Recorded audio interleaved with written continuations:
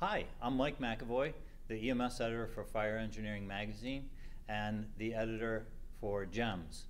I want to talk today about a contemporary topic in the COVID-19 battle, and that's how to don and doff an N-95 mask.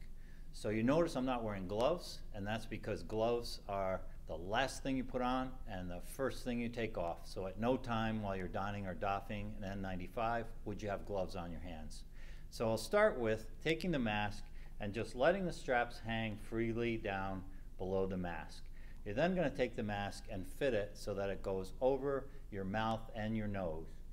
You use the metal clip on the top to gain a seal on the mask, and then the first thing that you want to do is to take the top strap of the mask and pull that behind your head.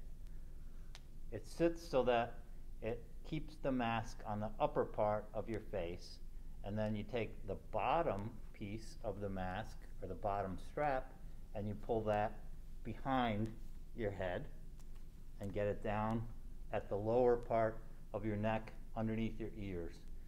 You then fit test the mask, or seal test it, kind of the opposite of how you would seal test your SCBA, by blowing out into the mask and holding your hands around your face to see if you feel air entrapping or leaking out of the mask. So if I blow out of this mask now, I should not feel a gush of air at any point in the mask. You can, similar to an SCBA mask, breathe in, and you should feel some resistance with the mask rubbing up or pushing up against your face. Now, to doff the mask, you're going to be very careful about what you touch and don't touch with the mask. So the very first thing you do to remove the mask from your face is to take the straps on the top, only the straps, not touching the mask, and pull those straps down.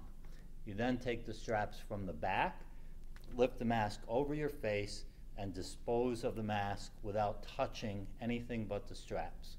So that's donning and doffing an N95 mask. I'm Mike McEvoy. Be smart out there.